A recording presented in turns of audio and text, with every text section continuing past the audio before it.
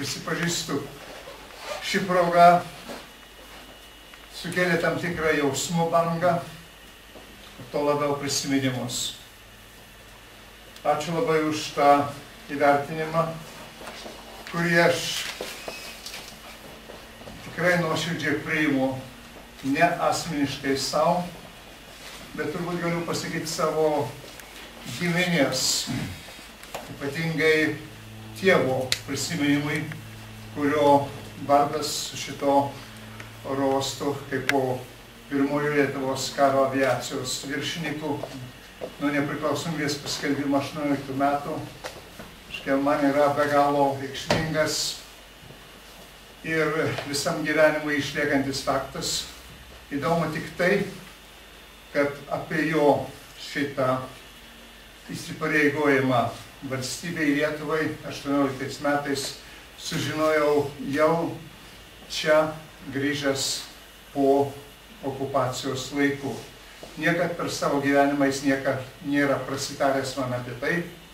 Ir tikrai buvo didelė staigmena. Kada kalbu apie prisiminimus, žinoma, nukelia ir į tai, kada mūsų transportiniai lakūnai žuvo, aš buvau vos 7 metų amžiaus.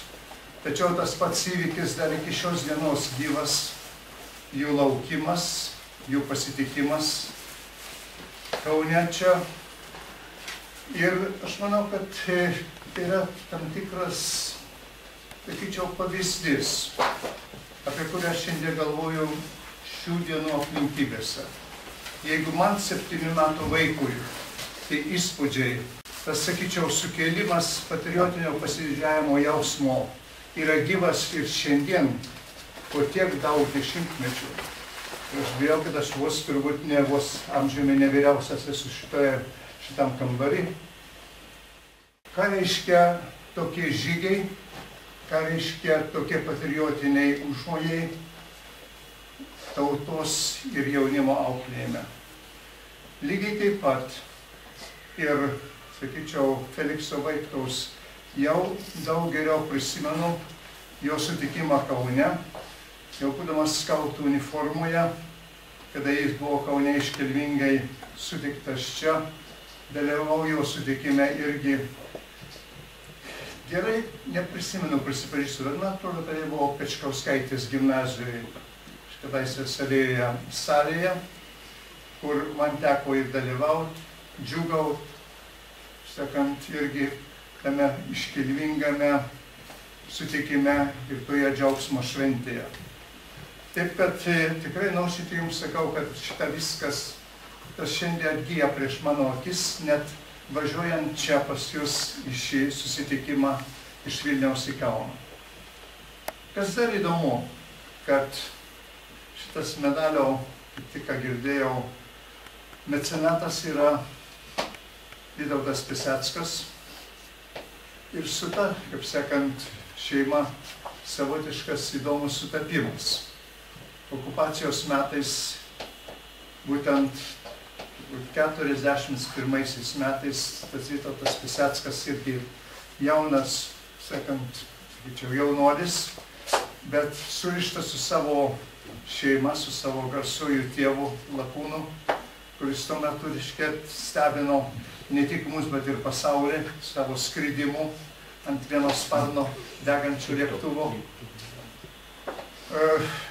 Persijėmęs to šeimos dvasia, niekad neatitrūko nuo aviacijos. Ir dabar Išeivijoje teko Amerikoje su juo, dabar jis gyvena truputį už Amerikos šitą sostinės lietuvių Čikagos.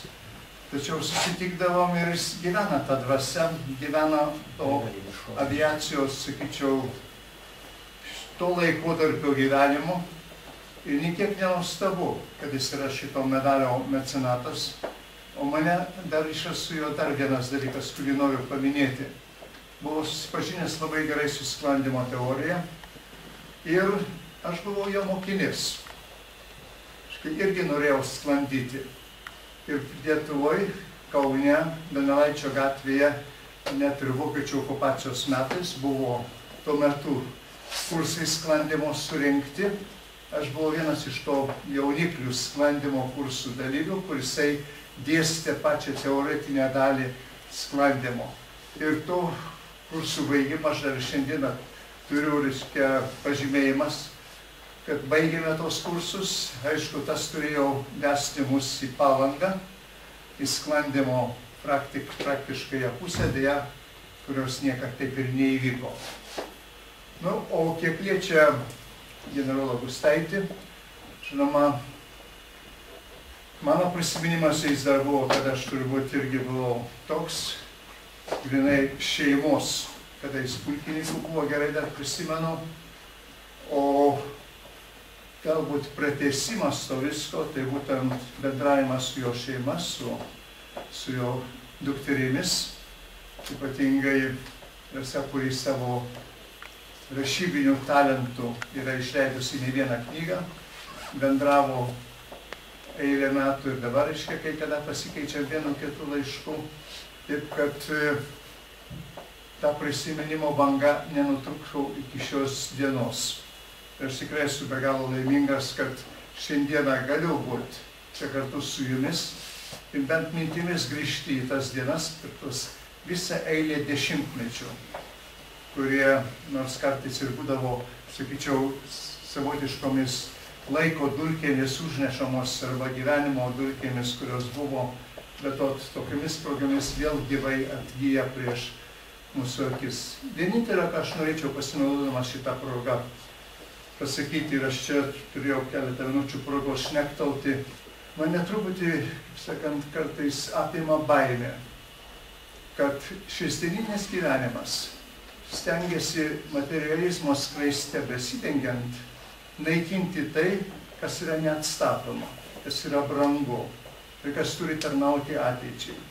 Aš džiaugiuosi, kad šis muziejus egzistuoja, bet aš manau, kad ta aplinka, kur kalbama ją užstatyti gyvenamaisiais namais, panaikinti oro uostą čia Kaune, kad niekad to gyvenime neįvyktų. Tai yra savotiška istorinė brangenybė mums visiems.